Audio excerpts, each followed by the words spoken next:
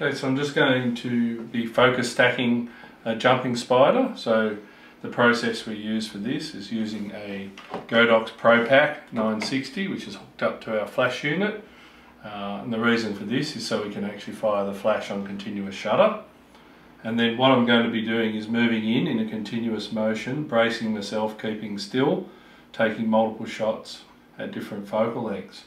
So I'm using the mpe65, which has a 5:1 macro ratio, so I can get where I need to be, and this is the process.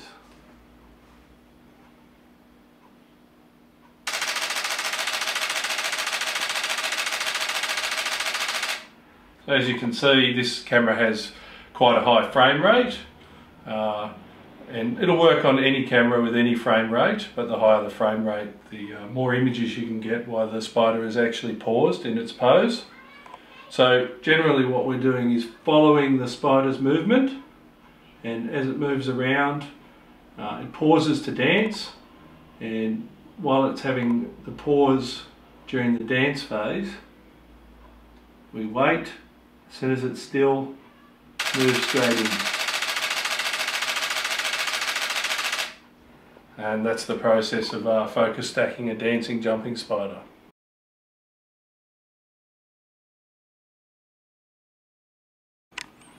Okay, so these are the images I just took during that photo shoot, and as I flick through them you'll see the focal length change in the images.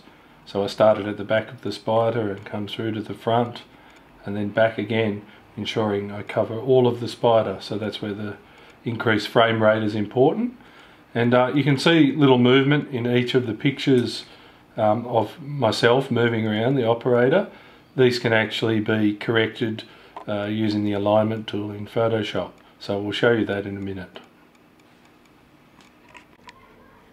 Okay, so all the images are now loaded up to Photoshop. So they're all down here on the side in layers. So you open them in layers. So to account for that movement you saw in the last scene, what we actually do is come into Edit, Auto Align Layers, and this will take you through a process where it takes each image and matches up the images to fix up that movement. So we'll see the result of that shortly. Okay, you see here the layers have actually aligned. This isn't a particularly good stack. I've had a lot of movement here. So you can see the actual frames as I move up through here where I've twisted. So what the program has done is compensated for that and align them all together.